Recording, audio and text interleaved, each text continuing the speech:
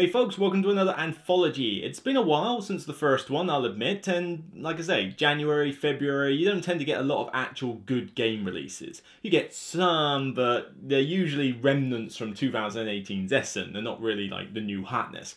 That's why there's not been that much detail reviews or anthologies lately. But I figured it was about time I got off the whole top 10 and solo play craze lately and just thought, you know what, I need to review some games, even if they are like leftovers from Essen or some recent ones. In fact, actually, nah, there's only one I would consider that recent. The rest of them sort of came out round Essen time, slightly before, so you know, you'll have heard of, I think, all or most of these titles. But I figured that some of them deserved a decent review, or at least a first impressions. So without further ado, we'll make a start. First off, I want to go to a publisher that I'm quite a fan of, actually. I don't love everything they do, but when it comes to their smaller games, I seem to get a kick out of them. They just give you this great bang for your buck feel. One of my favourites from them is Hanamakoji, one of my favourite two-player games of all time. And this one, I wasn't sure what to make of it, but Walking in Burano. It's the latest one in their little box line. They kind of got several different lines and they numbered them in a series. I basically, when I went to Essen, thought, you know what, I like Hanamakoji, and just bought out the rest of their little game stock. And this one was the one that they were showcasing. And all I'd heard was that, you know, Sam Healy on the Dinosaur had been going on about it and saying, okay, this is a decent little card game. So what's it all about? It's basically that you're building a row of 5 houses, 3 stories high, and the idea is that you will draft cards from this layout that everybody picks from, and you're effectively trying to build the houses in such a way so that the various icons that are pictured on them, like cats and pedestrians and plant pots, that sort of thing, are prominent in the houses, so that when you complete the house, you get to draw from several stacks of cards where you've got tourists and inhabitants that score based on their particular likes. So one, for example, wants your entire house to be full of green plant pots. Another one might want you to have all the pedestrians that you can along the bottom street, and so on and so forth. And it's essentially just, on your first turn, you know, take some money in cards, or vice versa, and then decide whether you want to play a certain amount of cards in your grid, meeting certain criteria. Obviously, the house must follow a logical sense, but you also must try and make them the same color, but also not make them the same color next to each other. Although you can sacrifice some points to do, you know, just that and break a couple of rules. It's a nice, simple little card game, and I didn't think I was going to fall in love with it, but, you know, okay, I'm not going to say it's the best thing since sliced bread, but every time I've brought it out, everybody's liked it. And I just find it to be one of those kind of little zen-like charming little games, really. It's very colourful because you've got all the different bright colours of the houses. It's basically based on an area called Burano, which I believe is around Venice, if I'm not mistaken. Correct me if I'm wrong on that one. My geography is not always 100%. And it's just nice and simple. You know, the components are fairly basic. We're not talking stellar here, and the cards are fairly small, but then you don't need text on cards or anything. It's all iconography. The reference sheet tells you everything you need to know, so it's easy to explain the game. It's easy to explain the turn sequence, so once you've set up, you can get going in a matter of minutes. Nice and quick, and the game doesn't take more than about 45 minutes, maximum an hour, and that's if you've got slow players at the 4 count.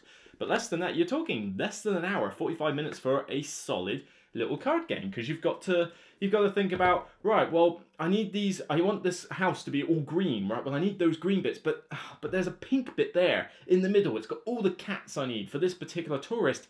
Is it worth sacrificing 3 points to do it? Maybe. And you've got the tension that people will take the cards from you because the turn order keeps shifting around. So you might be last in turn order and you look at the tableau and it's like, don't pick the yellow, don't pick the yellow. And someone takes it, you curse their name and you try and think of a better strategy. But, you know, you can chop and change what you're doing during the game. You know, you've got 5 houses to build. You're not necessarily, you might say at the start, right, well, I'm going to make certain that I focus on plant pots. That's all well and good, but then you might notice someone else is doing that and you think, maybe it's worth building my 3rd, 4th and 5th house in a different manner. In which case you can. You can actually shift your strategy a little bit because it's mostly a tactical game. You have to react to what's there. It's like if the cards come out and you think, oh, there's a lot of pinks, and that one's got a lot of cats. Well, that inhabitant's still there. I better hurry up and build this pink house. And it kind of just works really nicely. Simple, light, gateway level. I'd be hard pressed to call it gateway level, but I would say it's easily a next step. There's not a lot of rules, but maybe the whole building the house and knowing what all the inhabitants do, maybe that's a bit above a gateway level, but it's certainly a next step. Solid little card game, staying in the collection. I put it in the bag most of the time because it just fills that useful niche. You know, you're waiting for the bigger game to start, or you've traveled to a convention, you just need something light for the evening. Walking in Burano does just that. 2 to 4 players, and it even, I believe, has a... I haven't even tried it, actually, I must admit.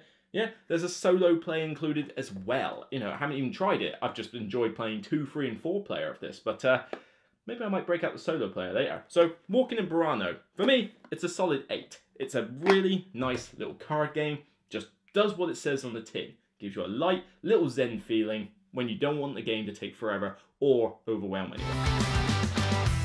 Next up, we're going to talk about a game that I feel is going to go under the radar for many people. And it's a shame because this legitimately is a nice family co-op game.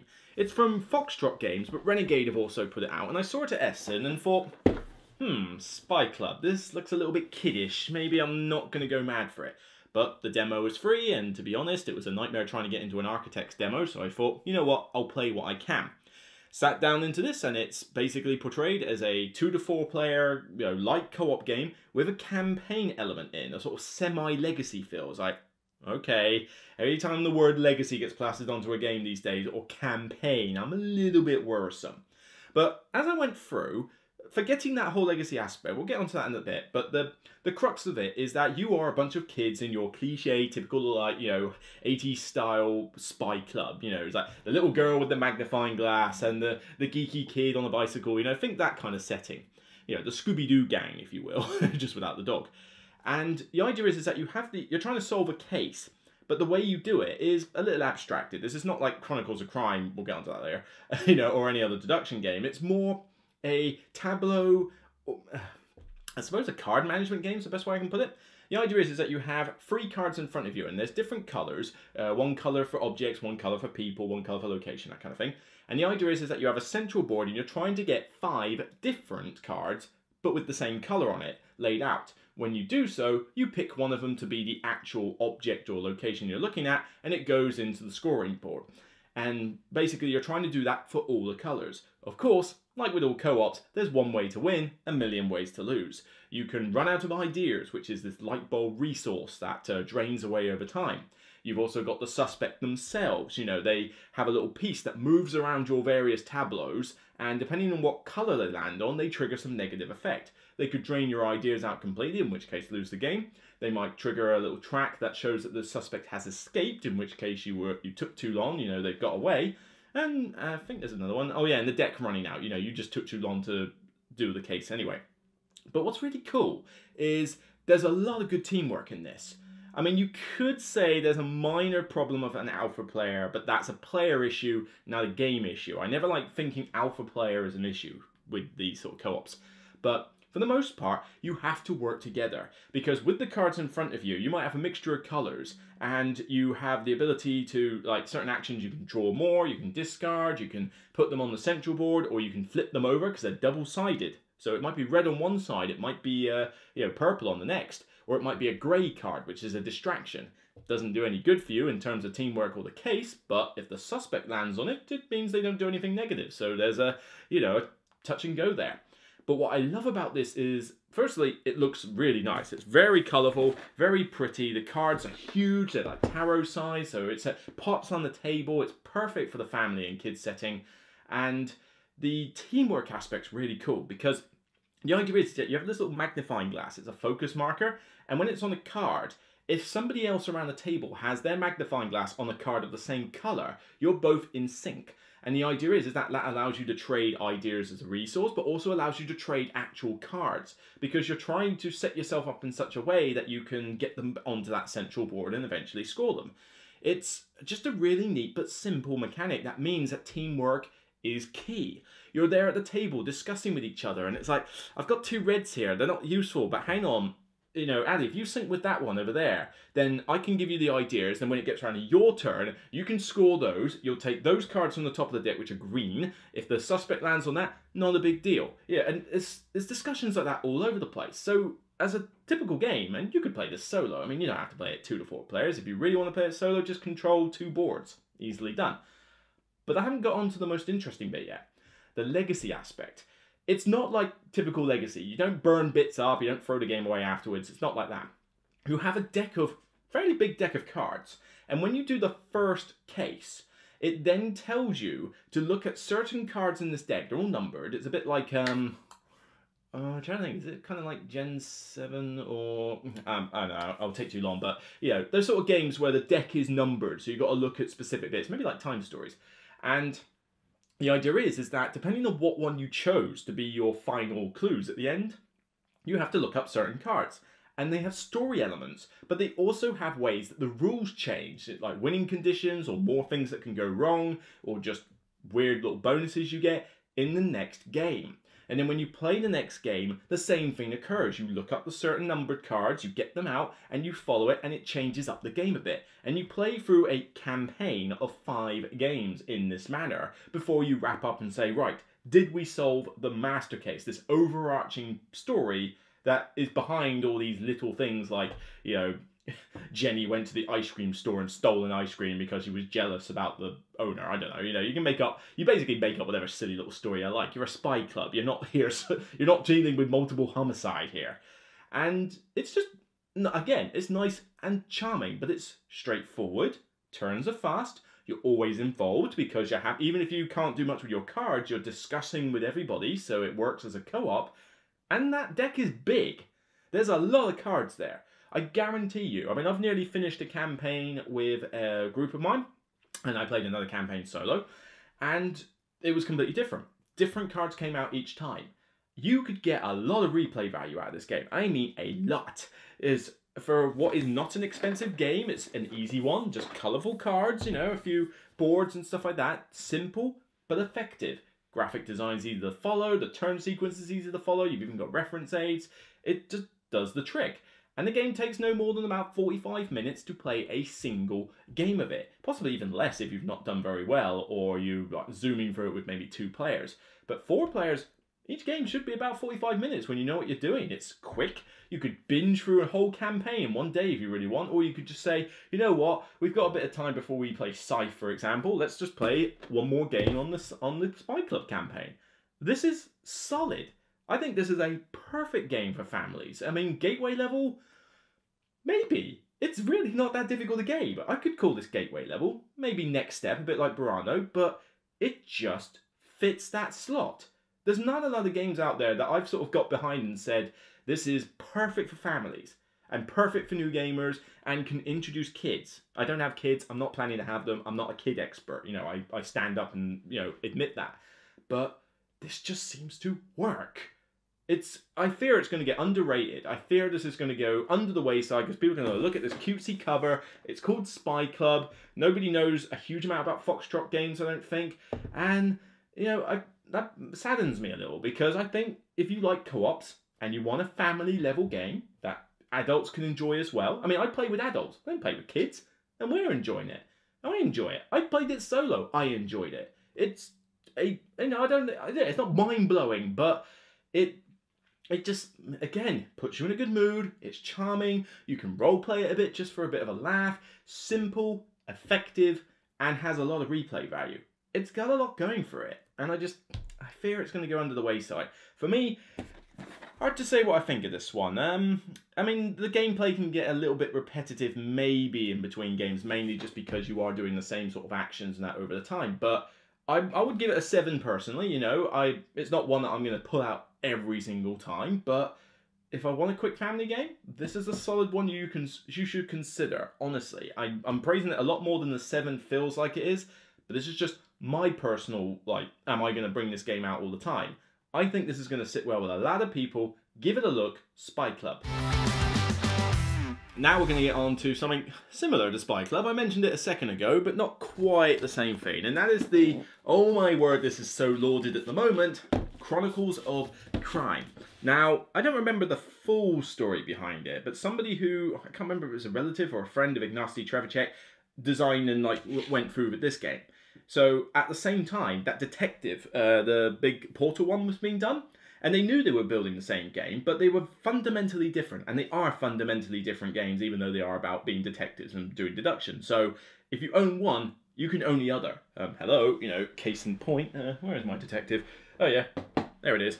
There's my Chronicles. I even kickstarted it.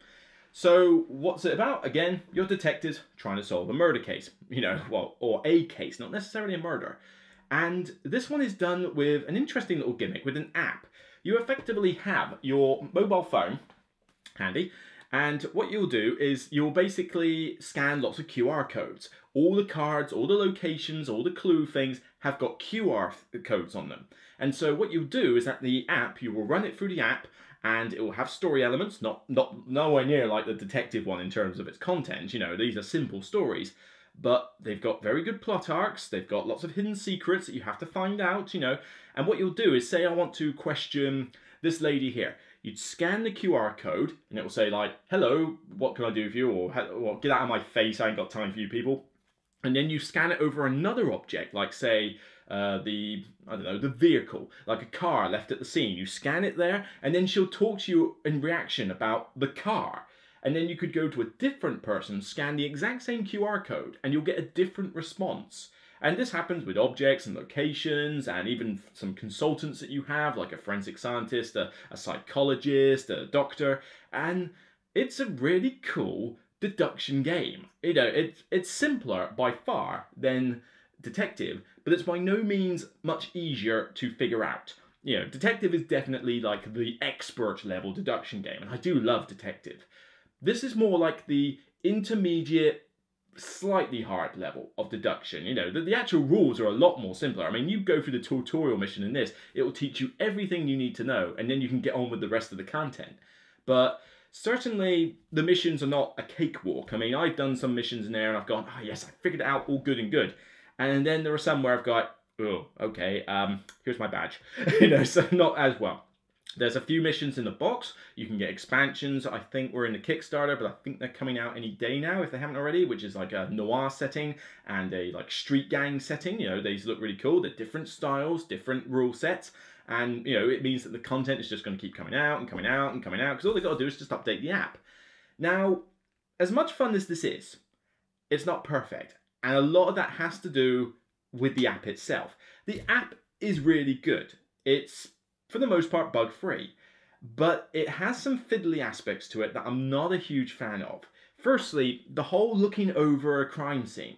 You can go to a crime scene and it'll say, would you like to look it over? And you either use the glasses in there, which is just a bit like annoying and fiddly, or you just use a panoramic view on the phone.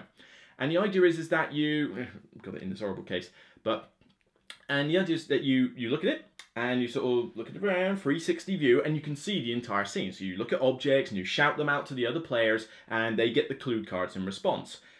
Now, that has two issues. Firstly, it gives you a time limit to do it with.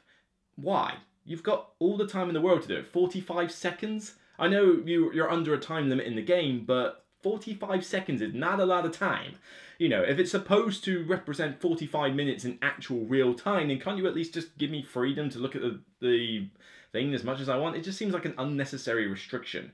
But on top of that, there's two more other problems. Firstly, if you're playing this game solo, have fun with that, because you've basically got to look at the scene, and then once you've put it down, remember what all the clue cards you were going after, because normally you would shout them out and somebody else can look through them. But now you've got to do it yourself.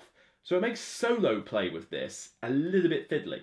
And thirdly, and this is probably the biggest issue I have with that looking thing, if you miss a certain detail, usually because you've glossed over it, or it was particularly well hidden, it could mess you up the whole campaign.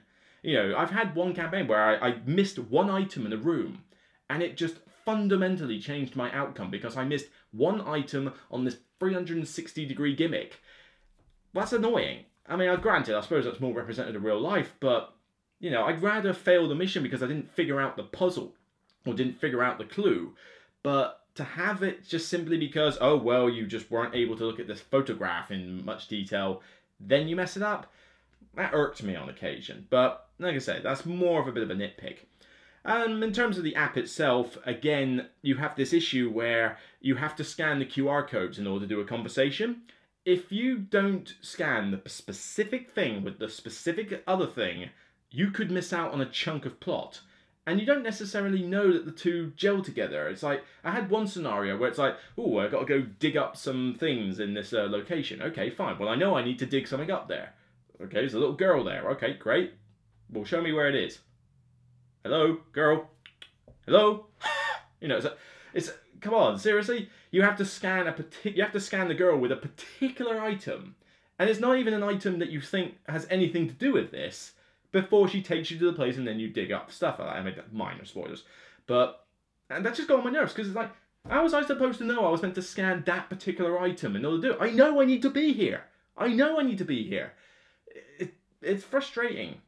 And of course you've got the fiddliness with the app where constantly I do this, where you're talking to someone and you scan various objects and you finish the conversation. And you think, oh, I want to talk to the forensic scientist now. And then because you forget to tap goodbye on the app to say you stop talking to someone, you scan the forensic and you waste time in the game because the person says, I don't know this person. It's like, oh, for God's sake, goodbye. And I've done that so many times and it's aggravating. So I like the game. It's great. I really look forward to trying out the other different types of content. I think the noir setting is going to be particularly good. But it's not flawless. It can get frustrating with the app. Granted, some of this could be attributed to my fault rather than the app's fault, but constantly having to remember, right, I've got to say goodbye to this person before I scan that. You know, you get into the mood and you'll forget about it. The whole 360 thing is nice, but again, you miss out one component and it could mess you up the whole plot arc. And it's not like you can just go back into the thing and do it again, because obviously you know the story. So replay value is based on new content, not on going back to the same mission again. So it's a hit and miss affair. I still like it though. I still think it's good fun. The app things can get a little bit annoying though, and cooperative wise, don't play this with more than 3 players. I mean, 2 people to grab the clue cards and that is all well and good. Personally, I don't mind playing it solo, and at most I'd probably want to play it 2 players. 4 players is just too much. There just simply isn't enough for other players to do. So I do like it. I don't regret kickstarting it. I've got it. I want to go through the rest of the content. But it's not going to measure up to Detective for me. For me, Chronicles would probably get a high 7, possibly an 8. You know, because I do really enjoy it, but those fiddliness with the bugs and the lack of content for the extra players to have, it does hinder it a little bit, so I got to drop it down. But it's a solid game, and if you're a deduction fan, I definitely recommend you give it a try, especially if you want something a little bit simpler than Detective. Oh, getting warm in here. We're getting into the spring. Right, next up, let's go for an expansion. In fact, let's keep it to next 2 big expansions. This one is an expansion that was in the works for so long. I mean, we were just waiting for Caverna to have an expansion, and finally it does with the Forgotten Folk. Unfortunately, storing it in the main box, not going to happen, so I just keep the other little box now. Put simply, what does Forgotten Folk do? It brings you racial setups and pair powers. Finally, so I don't have to be just generic dwarfs.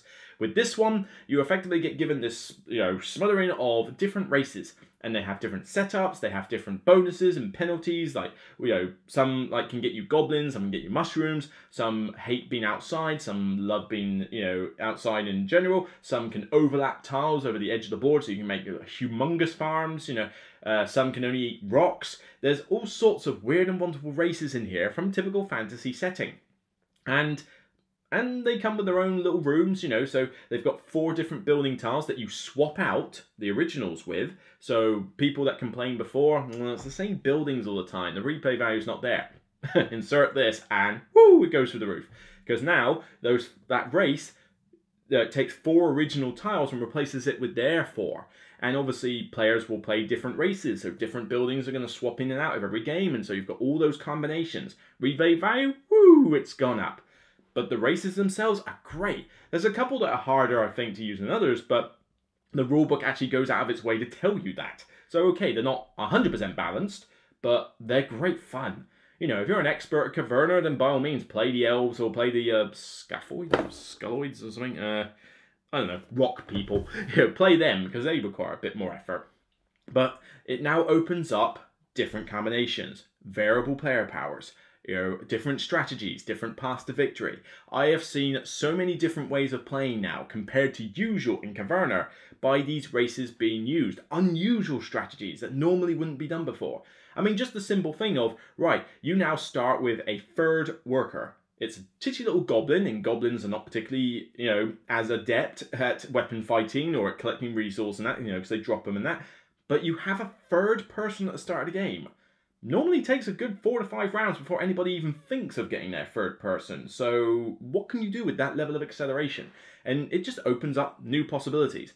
You know, it's not the most, not the cheapest expansion to grab because you've got all the boards, you've got the building tiles and that, but there's not much else to say about this. It's 8 different folks, as they call them, and 32 new furnishing tiles with different abilities in that.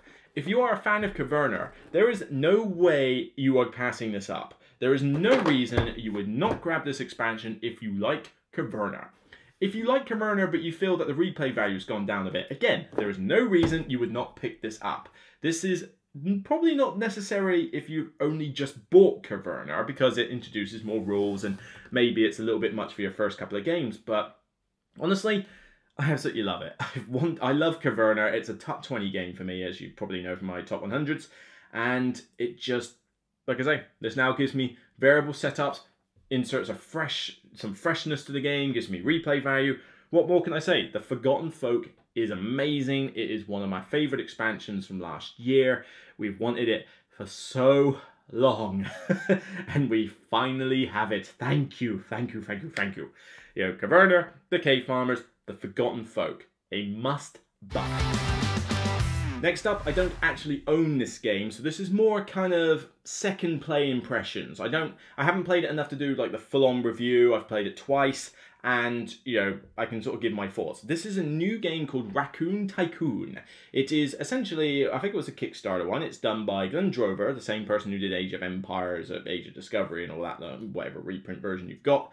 And it's basically supposed to be touted as a gateway level, or at least an entry level, market trading game, in the sense that you have a bunch of resources that are different market prices, and you effectively keep buying and selling these various goods in order to collect railroad cards, which are basically just set collection, to build towns, which is basically just a card with victory points on it, and to obviously earn money and pay money, whether in auctions or otherwise. It's a fairly straightforward game. You know, your turn sequence is basically a case of, right, I play a card, it produces this certain stuff for me, but then it also, you know, raises the price of certain goods by a certain amount.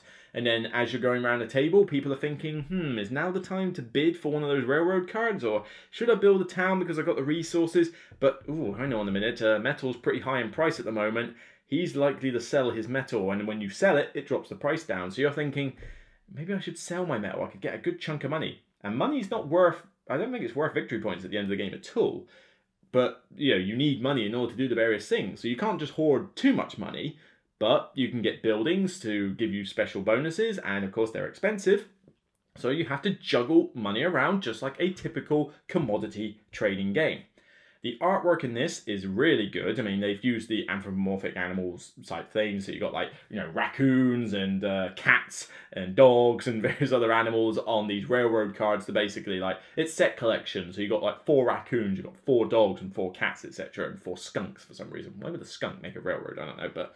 And you've got the towns, they've got lovely artwork on them as well. The board itself, simple and good artwork. Component quality is pretty sound as well. You've got proper wooden tokens for the various resources, so it's not like you just get like a token or anything, you get a proper wooden piece. So production-wise, it's a pretty solid affair. Then it gets into the gameplay, and it's hit and miss.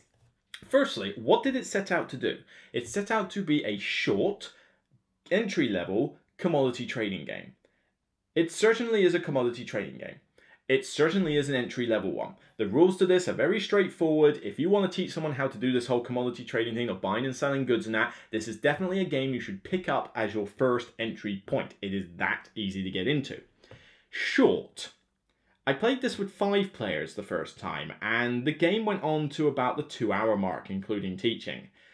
Granted, that might have been 90 minutes, maybe an hour and 3/4, but with the downtime I had and everything else, that's not short. I don't consider an hour and a half to 2 hours as a short game. I consider less than 60 minutes as a short game. I've just done Walking in Burano, 45 minutes, half an hour or so. Short game. Spy Club, same thing, short game. An hour and a half to 2 hours is not short. So you're basically doing a simplified version of a game that you would normally expect to take 2 hours, but you're doing this one in 2 hours. You know, if I'm going to play a commodity trading game for 2 and a bit hours, which to be honest, it's not really a theme I go for, so I'm not exactly desperate to, but you know, I would play a more involved one with more rules and more complexity. This one I would expect to take 60 minutes or less, and you can. Subsequently, I played it with only 3 players, and it was a lot faster. I think it was about 75 minutes we got it done in. A lot of it depends on what you do in the markets and how often you get money, so the gameplay kind of fluctuates between 60 to 120 minutes, so there's quite a wide margin in there, depending on what you do. You can play it with up to 5 players, but again, I think that this is a mistake. I think they just put 5 players to sell more copies like they normally do, because as soon as you put more players in, it just becomes chaos. With 3 or less players, you've got a clear sight of what the market's going to do, and you've got to push your luck a bit, but you can sort of control what you're doing. 4 players, it's a little bit more chaotic, but it's not as bad. It depends what people are doing. 5 players, though, it's just complete randomness at times. You know, you might have a bunch of resources, and it's like, oh, now it's gone up in price, I could sell those, and by the time it gets around to you, it's already gone back down because so-and-so before you has already done it in response to another player who went before you. On top of that, you get cards come out like the town cards. You know, you don't know what town is coming out and what resources it needs, and you might have a bunch of resources there and it just doesn't happen to be the one you want. And you collect a bunch of resources from production cards, and the cards you draw from there, again, you might just draw cards that just don't produce the things you want. There's a lot of randomness in this game, and the chaos factor with 5 players just irks me a bit. So I would only want to play this with 4 max, ideally 3 or less, I would say. But overall, the game works fine. There's only so much I can really say about it. It's a commodity trading game, which we've seen too many of. It's not a fun theme. I mean, the theme in this game is completely wasted, certainly for a start. The whole thing of putting animals on the cards means absolutely nothing. You could literally make one red, one blue, one yellow. It makes no difference. It is purely there in order to sell fancy artwork. You know, the theme in this game is pretty much just I am buying and selling goods, and the goods aren't even that interesting. You got wheat, metal, coal, luxury goods, whatever, and the only difference between them is a minor, and I mean minor, difference in what their prices can be. That's it. Apart from that, all the 6 resources are like 90% generic, and the railroad card, it's just set collection. Oh look, I'm gonna bid on this skunk railroad. It's I've got 2 in the set, each got 1, it's worth more victory points to me. And then you have this long drawn out auction, and I'm not a fan of auctions either. I mean, Power Grid, you know, they go on forever. These ones go on a bit forever as well. And the numbers just get out of whack. They've got minimum bids on them, like 3 coins minimum bid, 5 coins minimum bid. By the time you get to the mid-late game, that minimum pricing is completely pointless, because the thing will sell for like 20-something plus, and possibly more. You know, the numbers just start at small amounts and then just skyrocket to ridiculous levels. It sort of just throws itself out of balance. So I know that's kind of what you would half expect in a commodity trading game, but it's kind of like, why have the minimum bid there if if it's going to be ignored after like, 10 minutes of the game is done? And like I say, part of this is possibly because I'm just not a huge fan of this theme in general, but you basically just sit there and buy and sell goods, and then collect a set of cards, and you are railroaded, no pun intended, on this path. The only way to win this game is to get the railroad cards. You need the railroad cards, and you need to pair them up with a town each, because you get bonus victory points for that. But that's it. That's the only path to victory you have. The bonus points you can get from a couple of buildings aren't enough. They're just a little bit extra. They're not worth going for as a strategy. Money is worth nothing at the end of the game, so it doesn't matter what goods you've got. You've got a mission objective for each player, but it's just simply like collect the most of this or collect the most of that. Whoopie-doo, nothing interesting. So you have to get these railroad cards. You have to get those town cards. That's it. One path to victory. So already after 2 games, it feels very repetitive. I can't decide I want to do what I want to do. I just need to gun for a set of red cards and pair them up with some green cards. Doesn't matter what green cards. The green cards are just escalating victory points. There's no special ability or anything. It's just, what's the cost to get them? Just would have been nice to have had a little bit more interest or variety in there. I just feel that the replay value of this is just going to go down the toilet. You know, one path to victory, same thing every game, chaos with too many players. It's alright. It does what it says on the tin. Simple commodity trading. But yeah, I'm bored with it already. You know, I mean, for me,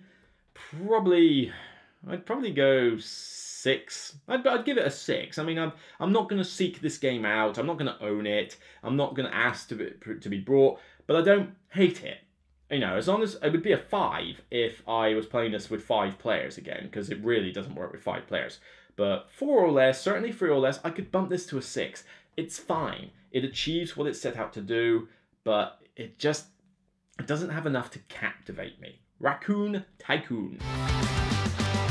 And finally, we're going to go to some psychedelic-y type artwork here. I'm going to do final expansion time, and that is this oh so pretty thing behind me. Totally liquid for Dinosaur Island. Now, this is the extreme version. I went all out on the Kickstarter, but that is in no way influencing my decision on the game. I'm not going to talk... I mean, the components in the retail version of this are still really good. The Kickstarter ones are amazing, but, you know, the component quality is already good. We know this from the original Dinosaur Island. But what does this expansion add?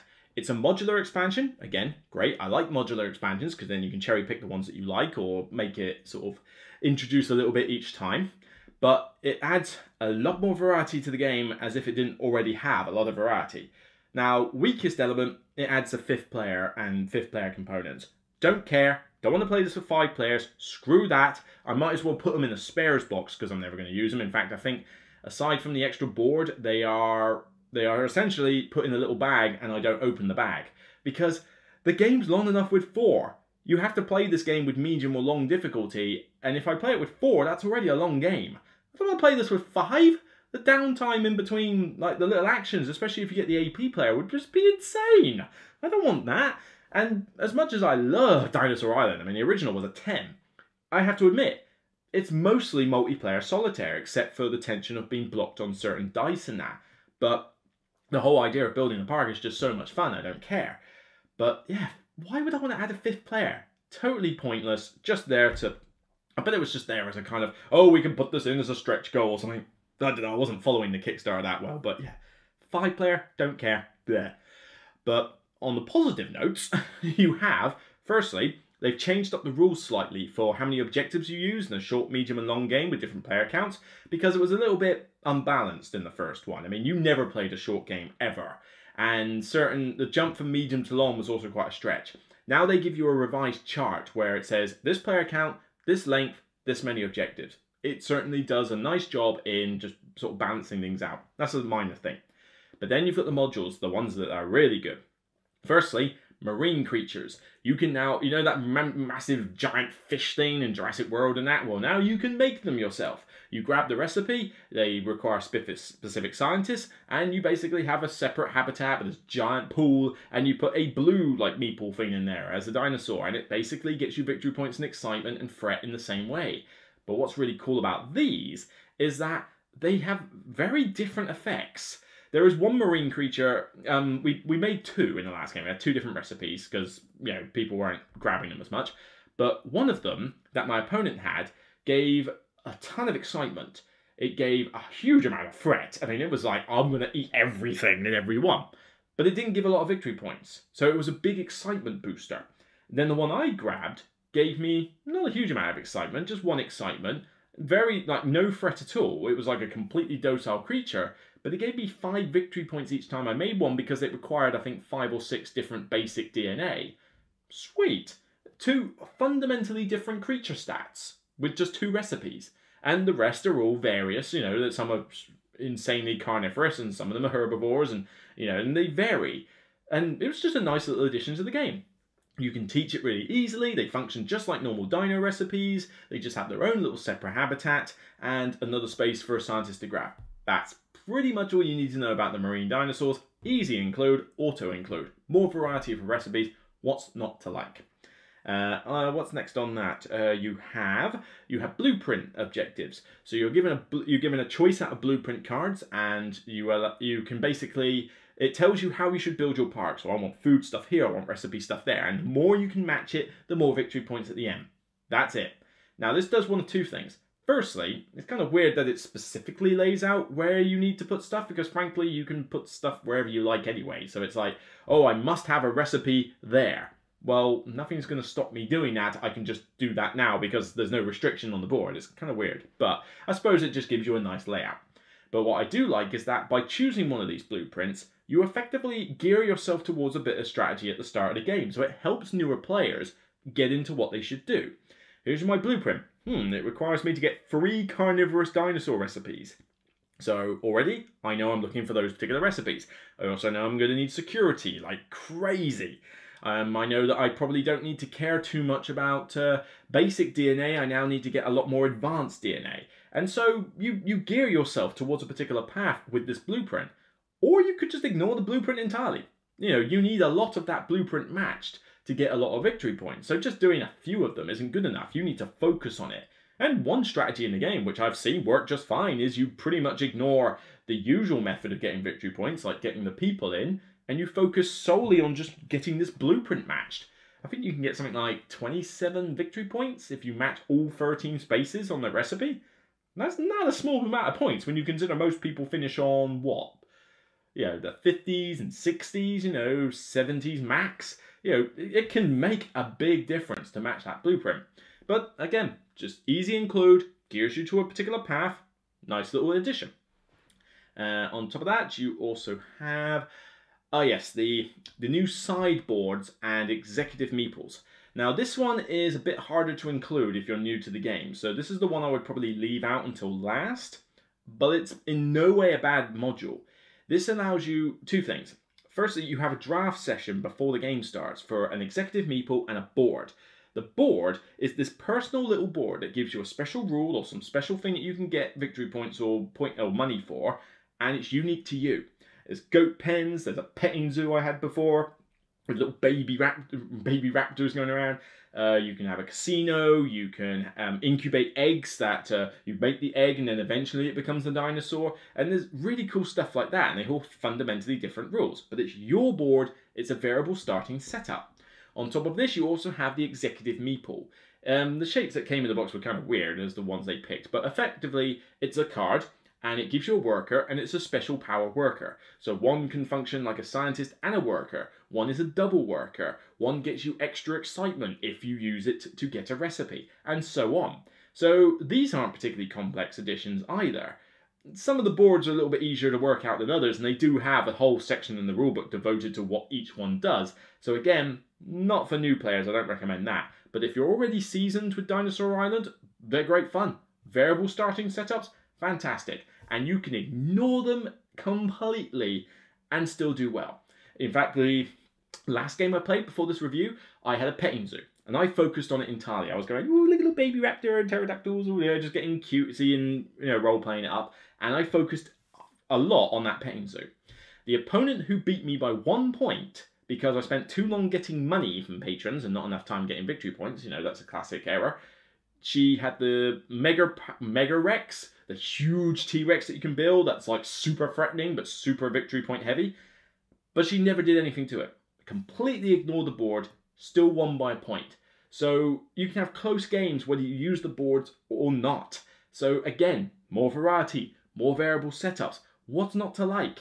And that's essentially what this expansion is all about. It's more variety for a game that's already fantastic. I'm trying to think, is there anything else I've missed? Blueprints, don't care about 5th player, red dinos, more dice, you know, more stuff to add, just more variety. You got more dice, you got more recipes, you got more cards. Oh, PR events. PR events are quite cool. You effectively have 2 objective cards in your hand at the start of the game. At the end of the game, you'll choose one for everyone to score. So you have some secret information. Everybody's got secret information, but you have to bear in mind that if you're going to score for, say, getting a lot of ride attractions, how many points is everyone else getting for that? You want to have as many points as you can that the others don't. And everybody's got one of these. And again, easy include, works so well, and gears you to a path. You know, you could have the blueprint and a PR event, and the blueprint wants a lot of food stalls, and the PR event says score for every food stall you have. Perfect. There's my strategy. I'm just going to build a park full of food stalls. great. It gets you victory points, it'll do well at the end of the game, and it's fundamentally different from simply just grabbing a million recipes and making a ton of dinosaurs. So you've basically given me more paths to victory, more variety, interesting variable player setups. What more can I say? This is a must-buy if you like Dinosaur Island. I love this expansion. The only thing I don't like is the pointless 5th player, but it's such a minor include I could not care less about it. It doesn't deduct a point from it. You know, it's just, okay, fine. You want to play this with 5 players if you're mental, then go ahead. I would love to see the table you have to fit 5 players on this thing. I mean, come on, it's a table hog with 4. How on earth do you manage with 5?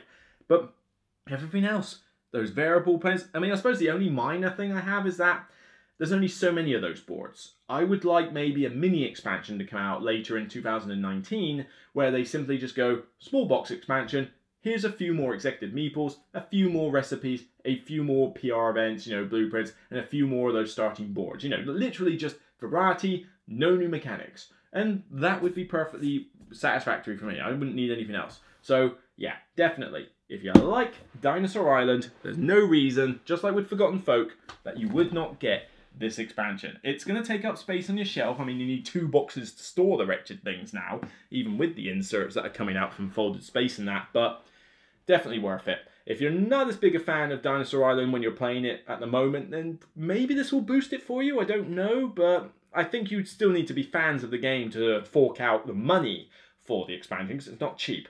It's a full box expansion, so it's pretty pricey, but definitely worth it if you like the game. I guarantee it, you will not be disappointed with the variety and the extra stuff that includes. It just opens up the game so much. Whew. That everything? Yep, 6 games new for this anthology, and this is what I'll do from time to time with the anthologies. You know, if I've got games coming through, I've had 2 recently, Rise and Fall of Anvalor and Rex Incarnum, I don't know, it's a new one from Tom Lehman, a sort of Race for the Galaxy sort of simplified card game. But then I've got the Stone Age Anniversary Edition coming through, I've got Narabi, little tile game, and Neon. You know, they're coming in the post soon. So 2 of those I'll do a detailed review of, but for the rest, they'll probably go into the 3rd anthology review. So there's more stuff on the way. It's just obviously been a bit slow for the market in January and Feb. But hopefully you've been enjoying the rest of the content, the top 10s, the solo plays. I've just got Coffee Roaster out, and I'm doing app playthroughs as well. You can find me also on Board Game Breakfast, where I'm contributing Board Game Proof to go through the apps in more truncated, like 2-minute detail, as opposed to the full-on solo play. Check those out as well, and lend me your comments on there. And yeah, just generally, thanks for being who you are. Great viewers. So that's it for me. I'll see you on the next Broken Meeple video. And remember, it's only a game. Take care. Have a nice day.